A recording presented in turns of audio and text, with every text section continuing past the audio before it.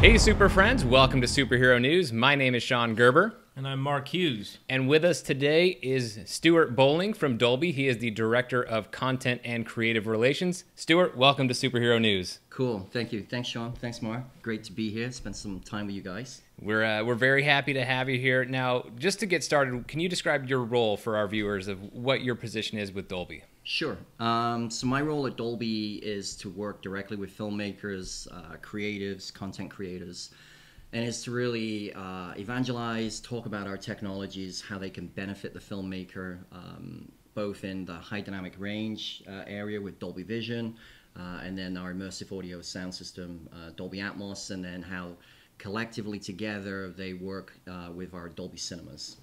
Great.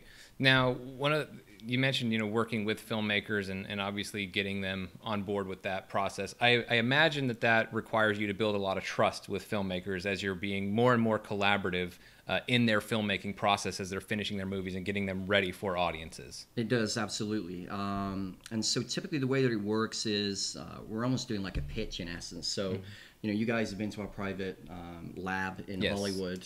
So that's pretty much, we bring the guys in, the directors, filmmakers into that room. We give them the overall pitch. We show them how the technology works. And then straight away, because of how different it is and how demonstrable it is, they're all wow. Or other forms of wow when they see it because they can't believe what they're seeing versus what they've been used to. And then straight away they want to bring some of their own content back because that's something that they're very intimately familiar with, so they can see how it looks. Then they bring that content back and then we show that to them again inside the theater. And then it's about figuring out the process of where they are in their schedule and workflow. We can actually do color correction inside that theater, so we can bring a colorist in, bring the filmmaker in, bring their content in, and then we go through the entire process of color correcting that movie with them and then being there with them so that they have that assurance that we're with them all of the way through. And then, like you said, building that relationship so that we're with them all the way and keeping them up to date on our technologies and helping them where we can by giving them access to Dolby rooms around the world. And then just helping them maximize the benefit of the technologies. Right. Now, some recent examples would be Batman v Superman last year, which we got to see at the Vine, which looked great there. That's fantastic, yeah. Kong Skull Island earlier this year, Guardians of the Galaxy Volume 2, which had its premiere last week. It looked beautiful in the inside the Dolby Theater with Dolby Vision and Dolby Atmos. But one of the things that I'm wondering is, now that you're bringing filmmakers in and you're showing them this, what do you feel like their response has been, and what are you seeing from them in terms of the way they've embraced it, or just how impressed they might be when they actually see this and you're color correcting it in the Dolby lab? Absolutely.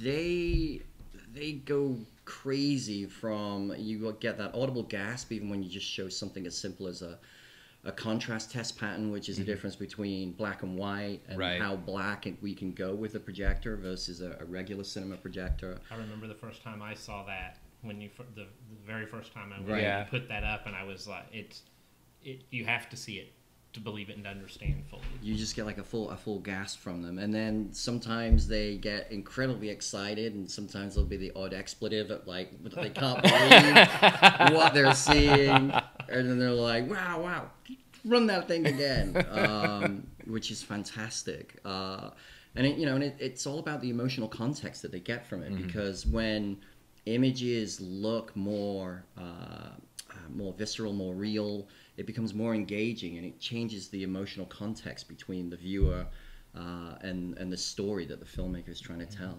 Can you, just for some of our viewers who maybe haven't experienced it yet, can you just real quickly explain what you're talking about when you talk about those contrast ratios, just in kind of a layman's terms? What they can expect, and how different it is from what they're used to? Absolutely. So, as an industry, everything used to be film, and that was the way we did everything for years. Then we transitioned away from film projectors to digital, where everything is playing off hard drives, being projected digitally inside theaters. When that technology came out and then proliferated in our industry, there were some inherent limits of the technology. And one of those limits was the ability of contrast inside a movie theater. So contrast is the difference between light and dark. The higher the number, the better it looks. The lower the number, it doesn't look necessarily as good as it could be. And so if you take film as a medium, then filmmakers obviously they're so intimately familiar with that process and how it works and how it looks. So a good film negative would give you about 8,000 to 1 as a number. Then digital projectors today inside your average movie theater is 2,000 to 1. So we're at 25% of what they're used to seeing on film, which is why you have very vocal filmmakers that still, are holding on to film. Christopher Nolan being one of the loudest, for Nolan, sure. Quentin Tarantino, etc.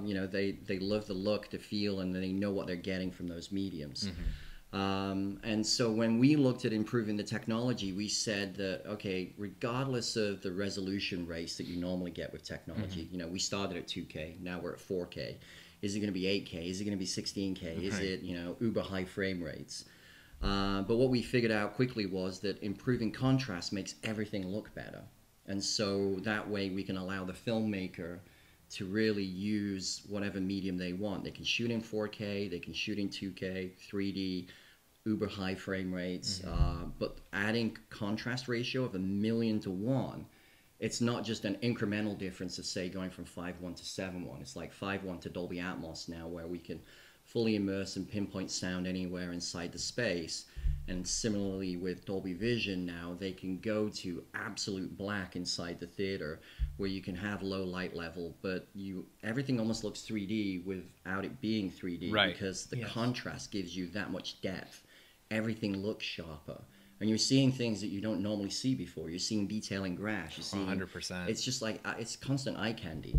Is the best way I can describe it. Seeing the Jungle Book, I literally, when talking to Sean and other people about it, when I first saw it, I didn't see it in 3D. But I saw it in Dolby Cinema and Dolby Vision, and I was remembering it, thinking that I had seen it in 3D. And then when I went back and actually saw it, because the color was so vibrant, So then when you do see it in 3D, you get that solid imagery and that impression. And I'm going to restate the number. It's 8,000. It's 0 to 8. It's 0 to 8,000.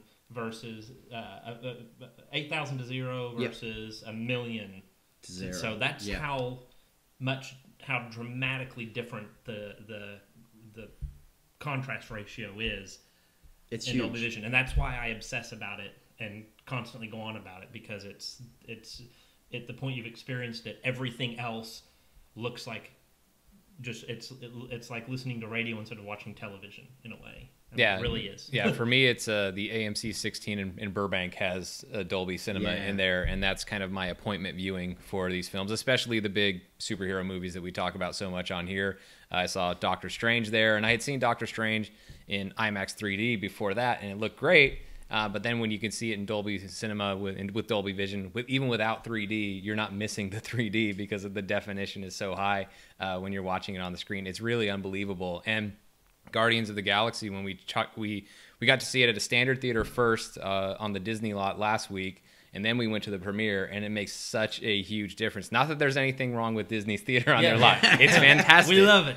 We love it very much, and hope to be invited back many times. But seeing it in Dolby Vision made a huge difference, especially in the colors that you see, because James Gunn just litters those movies with bright, bold colors, and they really show up. Especially set against the blackness of space, those colors pop that much more when you have true black in space. Oh, absolutely, yeah, because you get that sense of depth and dimensionality that normally space in a regular theater is kind of like milky gray with pinpoints of light, but now it's jet black and it just has that awesome feeling. And you don't notice it, but when I'm watching it, when explaining it at home, for example, to my wife on our TV, I just put a Blu-ray in, and then I'm like, look at what you think is black on this and what's shadow.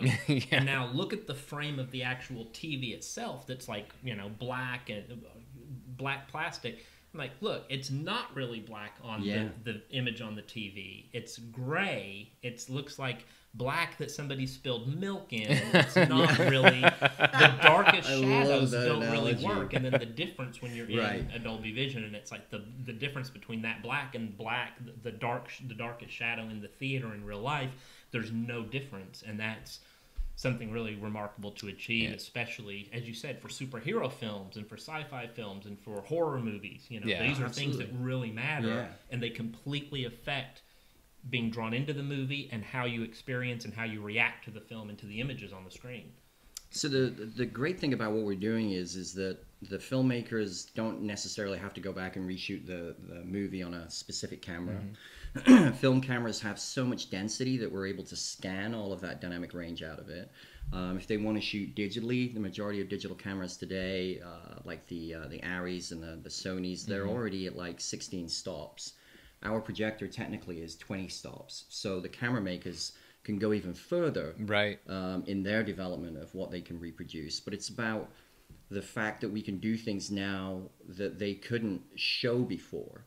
So if you think of, like, you mentioned Skull Island, there's, a beautiful shot when we were grading that with Jordan where, Kong is there in all of his majesty on the Yes. island. The island is so brightly lit, but then there's like almost that Apocalypse Now nod where the sun is full on behind him. Yes. And that sun is like, just like in real life, it's intensely bright, yet we're Right. able to show that and still maintain Kong so that you can see all the shadowing, all the beautiful detail, the way the weight of his fur, the texture in his chest, all of that is maintained. In the regular version, the sun is too bright.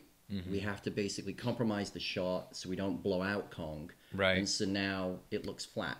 So it doesn't look as visceral or as engaging as it was originally. Right. Well, even another shot that I loved in Kong that worked so well with Dolby was the shot where he kind of emerges from the mist right in front of Brie Larson. So it's it's a night shot, and Right. you wouldn't normally be able to see that much detail, but because there's so much separation in the black, that you maintain full detail with his texture and everything else, and especially the detail on his face.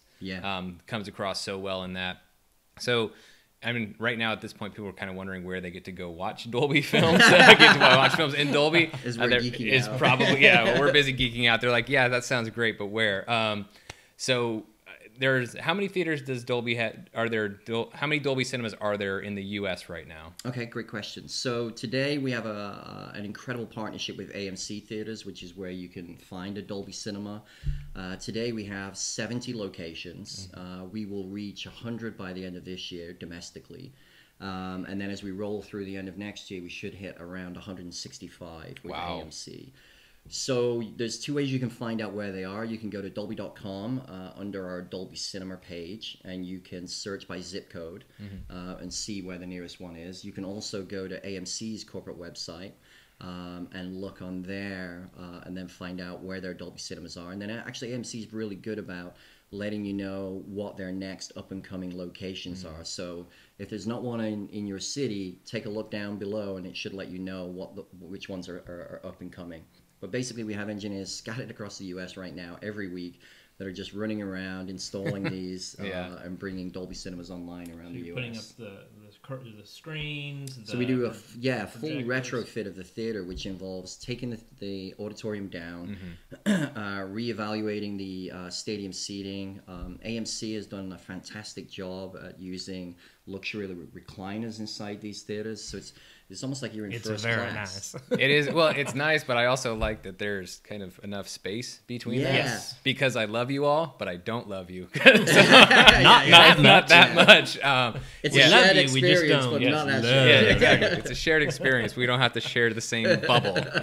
We don't have to do that. I like a little bit of separation there. But we also have a lot of international viewers outside the U.S. Yes. So what areas And are Dolby Cinemas in right now? What other countries? Okay, so today Dolby Cinema is available in Europe. We have 2 locations in the Netherlands. I can't remember where right now, but we have 2 Eindhoven, and there's one just outside of Amsterdam as well. Then we have one in Barcelona. Then we also have Cineplex in Austria, where we have, I believe, 3 locations right now with them, and then there'll be more coming with Cineplex in Austria. In China, with Wanda Cinemas, which is the biggest global exhibitor in the world today, we have around about 18 locations deployed with them. We have a commitment to 100 screens with Wonder in China, and so those will work amazing. their way out through Beijing and Shanghai. Jackie Chan cinemas as well. Okay. They actually have the busiest location in Beijing. That is a Dolby Cinema now, so you can go and experience that in Beijing. And then if you're in the Middle East, Dolby Cinema's coming there. We just made the announcement with Real Cinemas. And Dolby Cinemas will begin to roll out in that region as well. Very cool. So yeah, this year it's already been big year with Kong Skull Island, Guardians of the Galaxy Volume 2 starting up. What else is coming out in Dolby Cinema this year? So we've got a lot of titles coming. Obviously, all the filmmakers that we show it to embrace it. But in the superhero verse, we have Wonder Woman is coming out this summer. That will be in Dolby Cinema, Dolby Vision, Dolby Atmos. As will Spider-Man Homecoming that's coming out. And then, of course, later as the closeout of the year for DC is the next chapter of the Justice League, which we're excited to see. Yeah, well, we're excited. We're kind of in the tank for those movies anyway. But yeah, we'll be there. Yeah, we will be there, and we will be enjoying them even in the best possible way with Dolby Vision and Dolby Atmos. Yeah. So, Stuart, I want to thank you very much for taking the time to join us on Superhero News. It's been a pleasure speaking with you, and really love getting to know a little bit more about what your process of working with the filmmakers. I think that's fantastic. Yeah, Absolutely. It's always a pleasure. And Dolby, I can't say this enough. I talk about it in my reviews at Forbes. We talk about it here. I've been obsessed with Dolby Vision and Dolby Atmos since the first time I saw them. And I'm not real tech savvy in a lot of ways, but I love the technology behind it. And it matters to me how I experience the movies in theaters, how I experience them at home. I'm a cinephile. I love these movies. I'll go over and over for repeat viewings, so I want to see it in the best way possible. I can't stress enough, if there's a Dolby Vision theater near you, when you see Guardians of the Galaxy, to really get the immersion and the visual impact that James Gunn wants and intends with this movie, and so much work went into it, see it the best way possible, and that is Dolby Vision. I love Stuart, I love Dolby, but they're not paying me to say that. I say that all the time to everyone, everywhere I go. So, thank you so much for coming and talking. It's always a pleasure. Absolutely. Yeah, My pleasure. And you'll know exactly what we're talking about when Wham Bang Shang... well, was it Wham Bam... Wham Bam Shangalang comes on in Guardians of the Galaxy Volume 2. When that song plays, you will know exactly what we're talking about when we talk about Dolby Cinema. So our thanks once again to Stuart for joining us. If you want to keep up with Superhero News, you can do that at superheronews.com, on Facebook, facebook.com/superheronewscom, and on Twitter at superheronewscb. Mark, where can everybody keep up with you? You can find me on Twitter at Mark Hughes Films, and you can always find me reviewing movies and talking about filmmaking and superheroes at Forbes. Stuart, where can everybody find you on Twitter? I'm on Twitter as well, at UK Boomer, and you can find me there talking about what I'm up to and on my escapades. Awesome. And you can find me on Twitter at Mr. Sean Gerber. So for Mark and Stuart, I'm Sean. Thanks for watching. We'll see you next time. Thanks, guys.